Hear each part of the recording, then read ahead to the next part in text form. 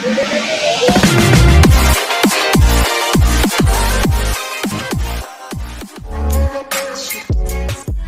guys, we're back from another grocery haul. This time we went to a Filipino grocery store in our area and we grabbed a few items. So to start with, I got 3 packs of whole saba.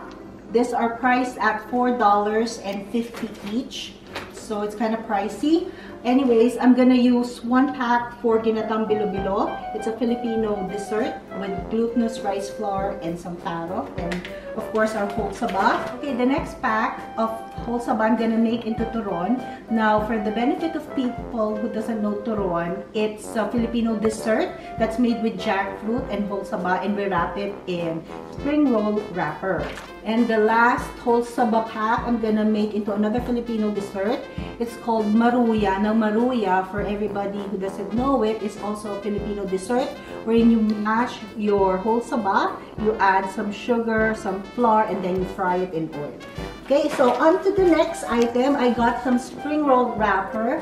This is what I'm gonna use for my turon, and this cost $3.75. Also, I got 2 cans of banana blossom. The first one, I'm gonna make kare-kare. It's a Filipino dish with peanut sauce.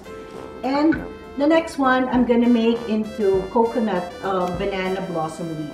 By the way, the price of this per can is $4.25. The next on the list are my coconut milk. So these are priced at $2.95 each. Also, I have crispy garlic chips. This is so good with arroz caldo. We top it with our arroz caldo. And these are priced at $4.75. These are expensive. I know if you buy it in the Philippines, it's way cheap. Okay, so on to our snacks. I got 2 packs of growers. The first one is the garlic flavored peanuts, which are priced at $2.75. And if you were to ask me, guys, it's a little expensive. Anyways, the next one is the salted cashew nuts, and they're priced at $4.75.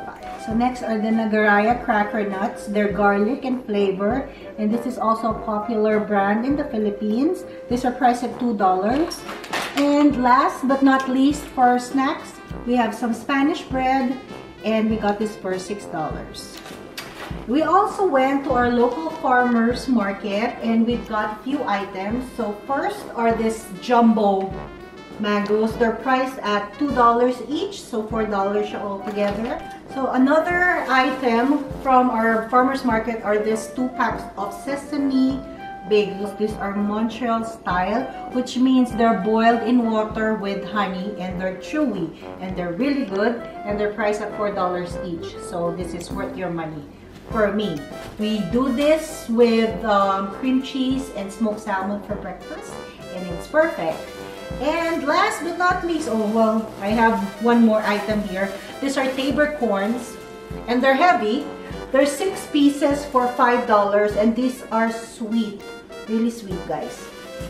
And last but not least, finally, are my dates and energy bars or energy balls. They're made with dates and cashew nuts and some peanut butter. So there you go, guys.